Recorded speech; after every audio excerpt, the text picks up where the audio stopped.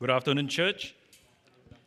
Today we come to the final chapter of John's first letter, and our focus is on holy living in eternal life, which is also the theme of this week's Rhema devotion.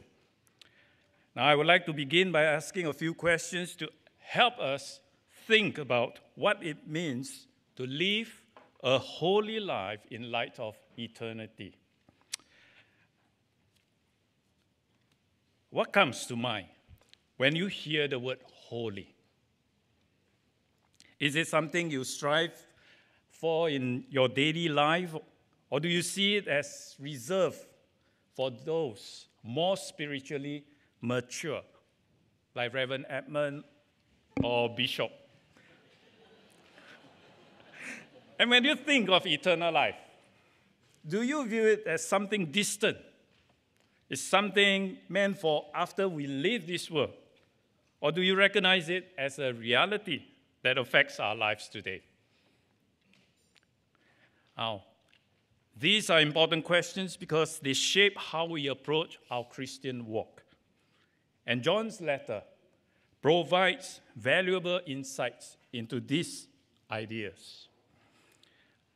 How we answer these questions can reveal much about our understanding of our faith.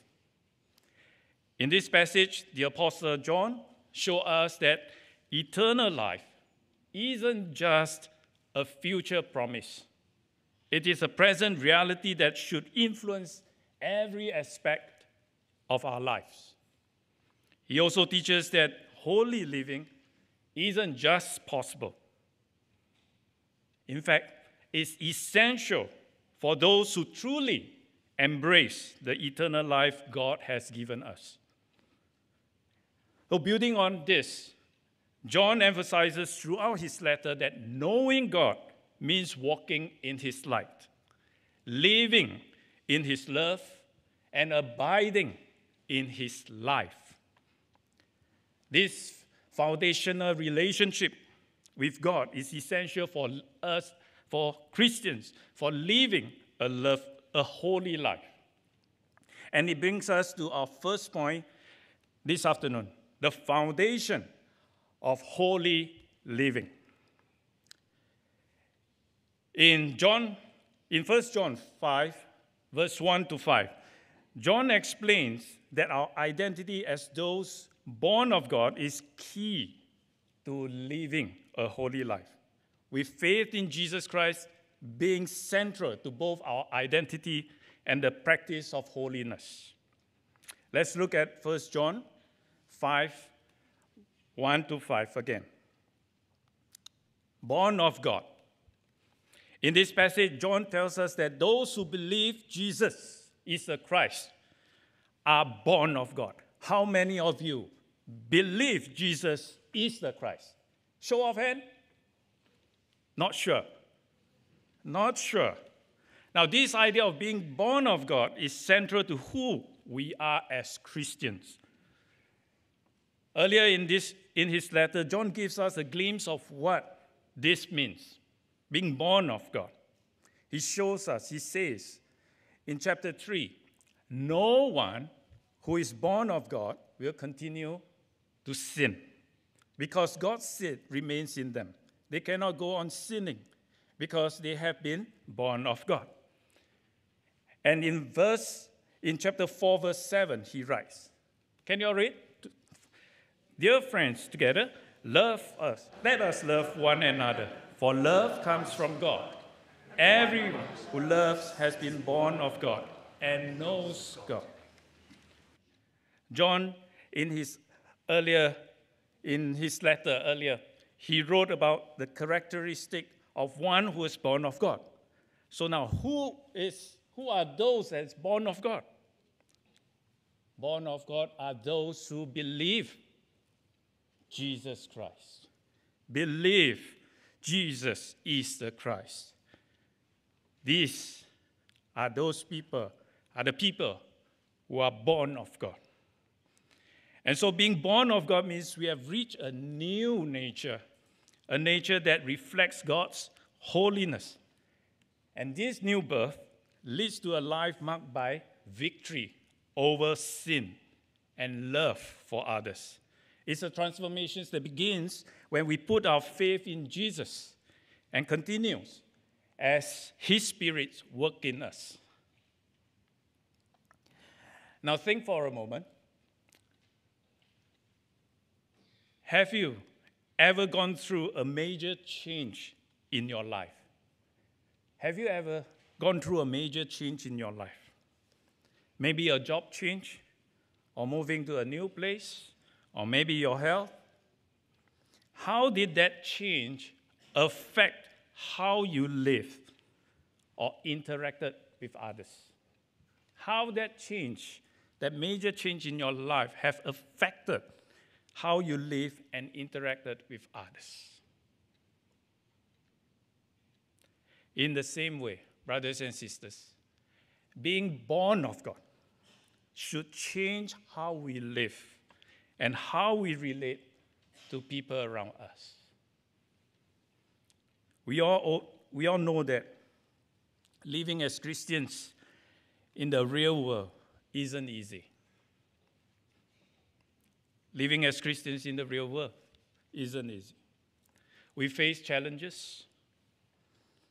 It's often easier to just go with the flow, to do our own thing, and to follow what the world is doing rather than to obey God. But remember, as Christians, we are born of God. That means we have His divine nature inside us. And this new nature doesn't want to disobey God. Peter reminds us in his second letter, His divine power has given us everything we need for a godly life through our knowledge of Him who called us by His own glory and goodness. Through this, He has given us His very great and precious promises so that through them you may participate in the divine nature, having escaped the corruption in the world caused by evil desires. Being born of God means we have His divine nature inside of us. And this new nature doesn't want to disobey God. In verse 4 of today's passage, John says, "For everyone born of God overcomes the world." You see, when the old nature is in control, we tend to disobey. But when we let the new nature lead, we live in obedience to God. The world will still try to pull us back by appealing to our old desires. We read this in chapter 2. It makes God's commands seem heavy or burdensome. But when we live by the new nature, we find joy in obeying God's will. His commands become life-giving. Now, this idea is beautifully illustrated in Psalms 119, which is the longest chapter in the Bible with 176 verses. A central theme in this psalm is that God's word is a treasure. God's word is a treasure. It's also self-sufficient and deeply loved by the psalmist. He uses 8 different terms to describe God's words: law, testimonies, precepts, statutes, commandments, judgments, word, and ordinance, or some translation, rules and decrees. In nearly every verse, the psalmist mentions God's word, not as a burden, but as something he loves and delights in. He declares in verse 97, "Oh, how I love your law." And then in 14, he rejoices in God's law and finds delight in Him, in the law, in His words. To the psalmist, it is sweeter than honey. And he even turns God's decrees into a song. Verse 54, your decrees are the theme of my song, wherever I lodge. God's word is sweeter than honey. Imagine that. He turns God's decrees into song, turning law into songs. It is like attending a concert where the orchestra plays the music based on traffic law. We might think, who would find that joyful? But yes, this is how the psalmist viewed God's commands. Why? Because he loved the Lord. And out of that love, he cherished God's commandments. As verse 3 reminds us, in fact, this is love for God, to keep his commands. In New Living Translation, it is even more direct. Loving God means keeping his commandments. Loving God means keeping his commandments. And his commandments are not burdensome. Amen? Now, for the psalmist, God's commandments were not burdensome. In the same way, for us as Christians today, keeping God's commands should become a joyful response to our love for him. Just like how a child lovingly obeys a parent, we too, out of love, joyfully obey God. Now, let me ask those of you who are married or in a committed relationship. Who are those in a committed relationship? Don't dare. Now, think back to when you were courting or dating.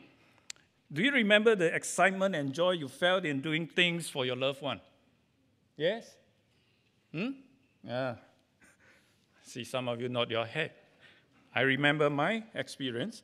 Now, even if it means sacrificing time or energy, right? Yeah. What may have seemed like hard work, all right, during those times, and what may seem like hard work to others, didn't feel burdensome to you, because love make it light, because love lightened burden. Take the story of Jacob. You all remember Jacob in the Old Testament, who worked 7 long years to marry Rachel? But Scripture tells us that they seem like only a few days to him because of his love for her.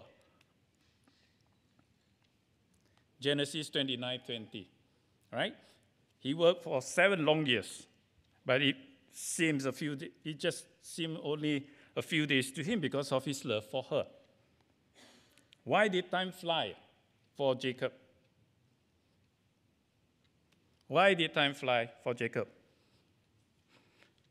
Because love turns burdens into joy.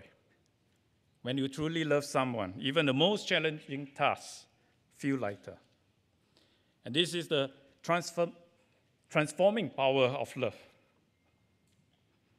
In the same way, when we truly love God, keeping his commands doesn't feel heavy. Instead, it should become a joy because of our love for him. Our love for him compels us to obey him gladly. And it's through this love and faith that we find the strength to overcome the world. Now, the word overcome is a favorite term of Apostle John. He uses it in chapter 2 to describe overcoming the evil one. And he repeats it 7 times in the book of Revelation to describe believers and the blessings that come with overcoming.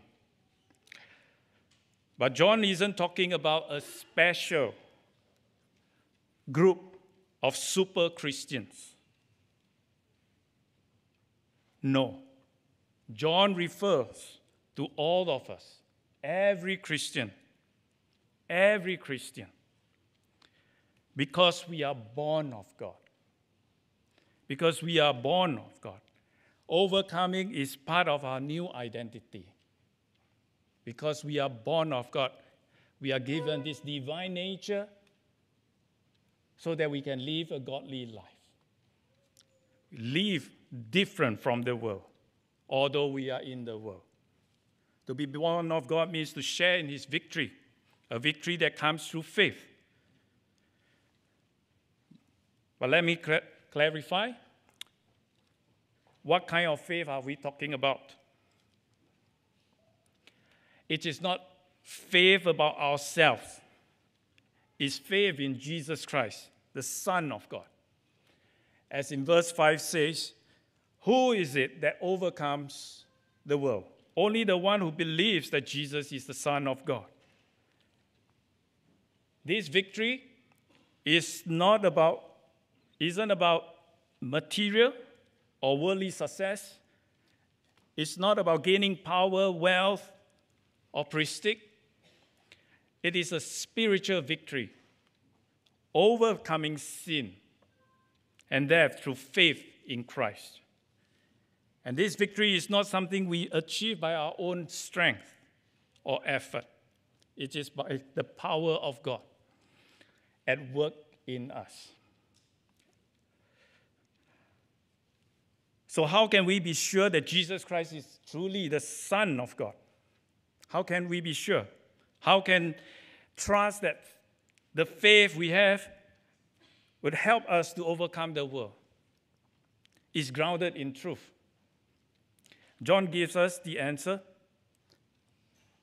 Witnesses. Witnesses. This is the one who came by water and blood, Jesus Christ. He did not come by water only, but by water and blood. And it is the Spirit who testifies, because the Spirit is the truth.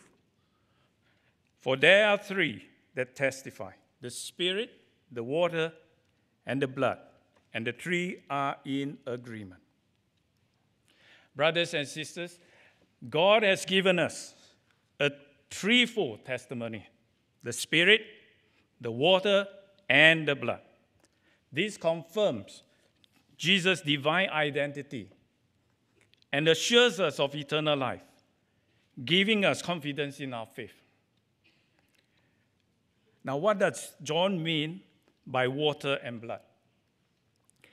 Most modern commentary believe that when John says Jesus came not by water only, but by water and blood, he is referring to two key events in Jesus' life: his baptism and his death on the cross.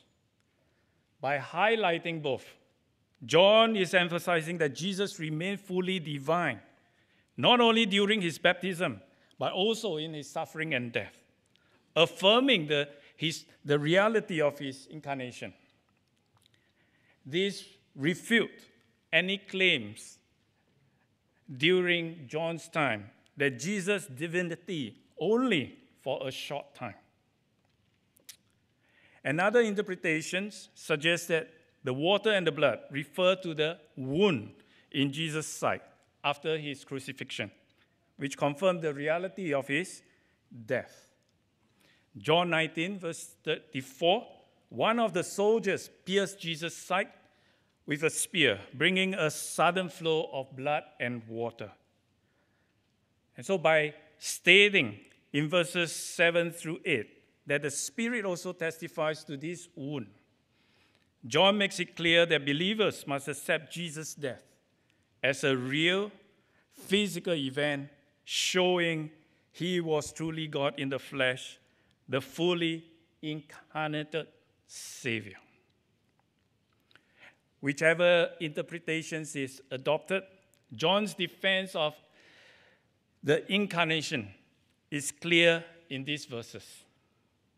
Do you believe? Do you accept God's testimony? Now, the three witnesses: the Spirit, the water, and the blood. In fact, in the Old Testament, God, through his Spirit, has inspired the prophets to prophesy about the coming of the Messiah. And until John the Baptist, Let me read to you in John 1, 29 through 34. The next day, John the Baptist, not the Apostle John, John the Baptist saw Jesus coming towards him and said, "Look, the Lamb of God who take away the sin of the world. This is the one I meant when I said, a man who comes after me has surpassed me because he was before me. I myself did not know him. But the reason I came baptizing with water was that he might be revealed to Israel." Then John the Baptist gave this testimony. "I saw the Spirit come down from heaven as a dove and remain on him. And," listen carefully, again he said, "and I myself did not know him, but the one who sent me to baptize with water told me, the man on whom you see the Spirit come down and remain is the one who will baptize with the Holy Spirit. I have seen, and I testify that this is God's chosen one." Amen? Wonderful. The Spirit of God. One of the witness, God's witness. Now, brothers and sisters, if we accept human testimony, God's testimony is even greater because it is the testimony of God which he has given about his Son. Whoever believes in the Son of God accepts this testimony. Whoever does not believe God has made him out to be a liar. If you do not believe God's word, you are making God to be out to be a liar. But the scripture clearly tells us who is the liar. Satan. Satan is the liar. Whoever believes in the Son of God accepts this testimony. Whoever does not believe God has made God out to be a liar, because they have not believed the testimony God has given about his Son. Now, for those of us who have already put our faith in Christ, this testimony, the Spirit, the water, and the blood, deepens our assurance of who it is. Amen? Only Fan Ming. But if you are here today, and you are still seeking or have doubts, consider this. Could God be inviting you to see Jesus in a new way? Now I'm talking to those who are still seeking or have doubts. Consider this. Could God be inviting you to see Jesus in a new way? As Jesus asked his disciples, "Who do you say I am?" How will you respond to this divine testimony of God?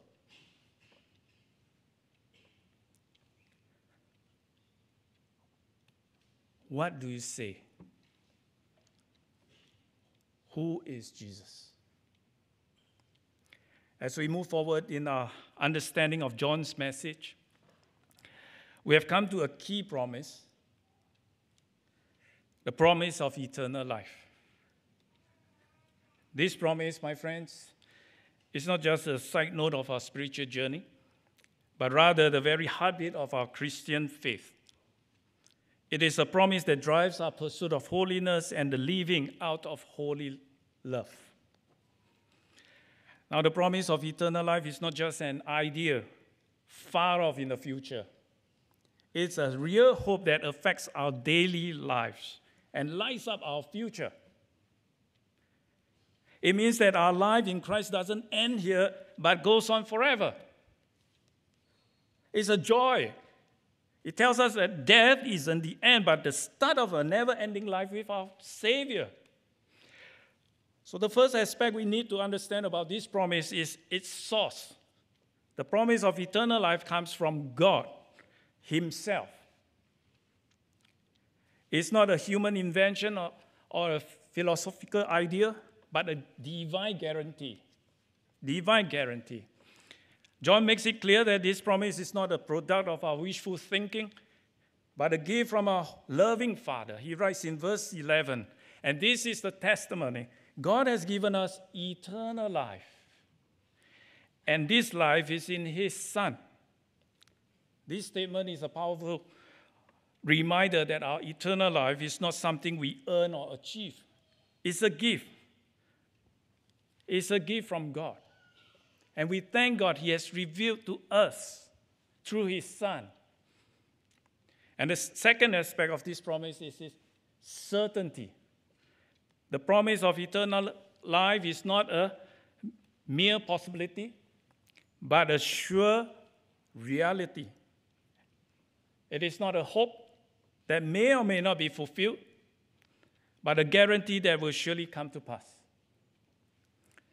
John affirmed this certainty when he writes, "Whoever has the Son has life.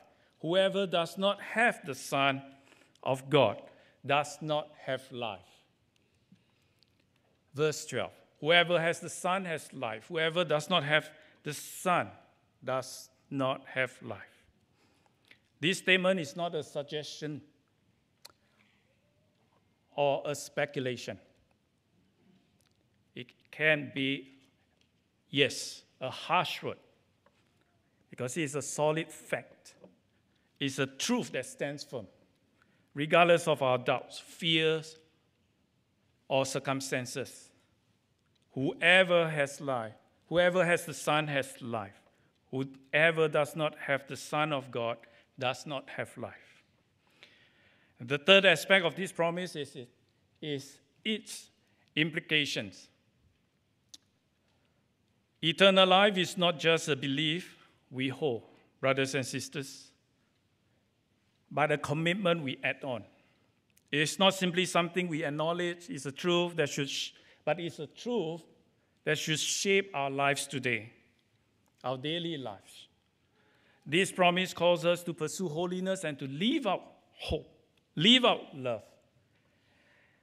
It inspires us to love God with all our heart, soul, mind, and strength, and to love our neighbors as ourselves.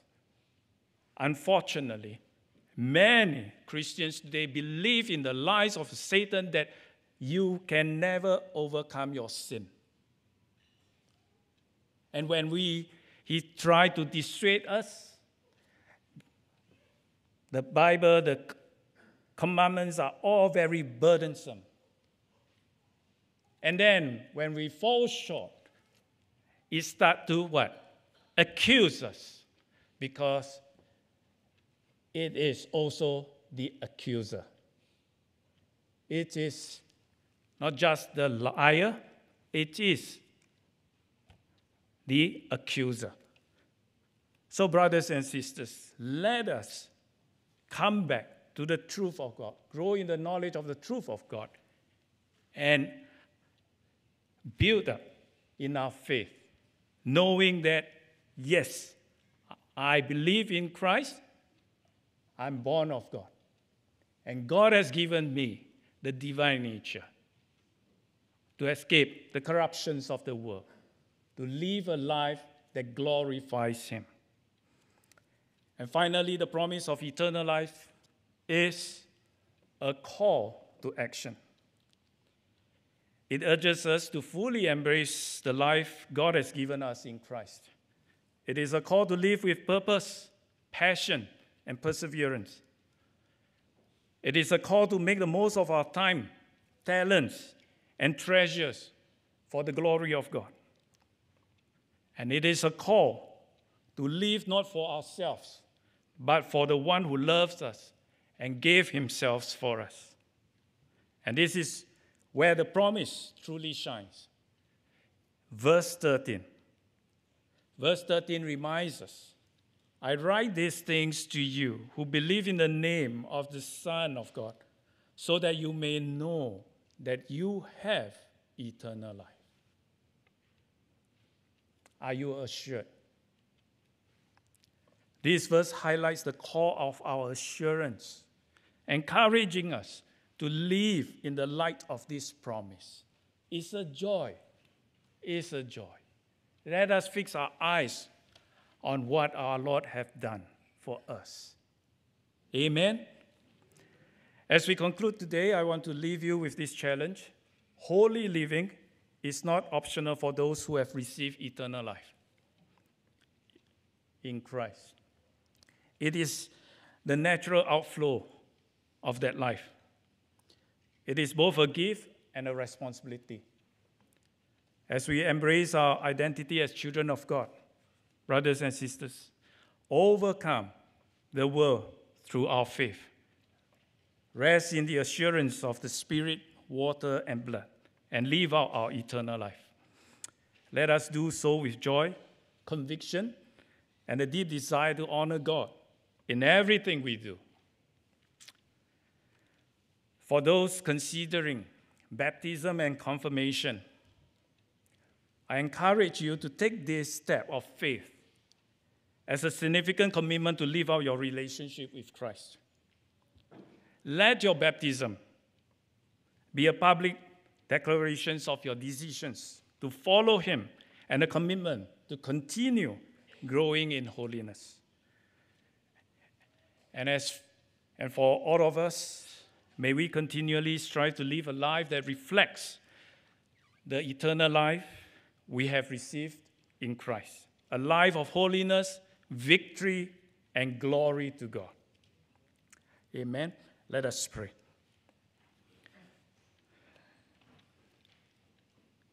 Heavenly Father, we thank you for the promise of eternal life that if you have given us through your Son, Jesus Christ.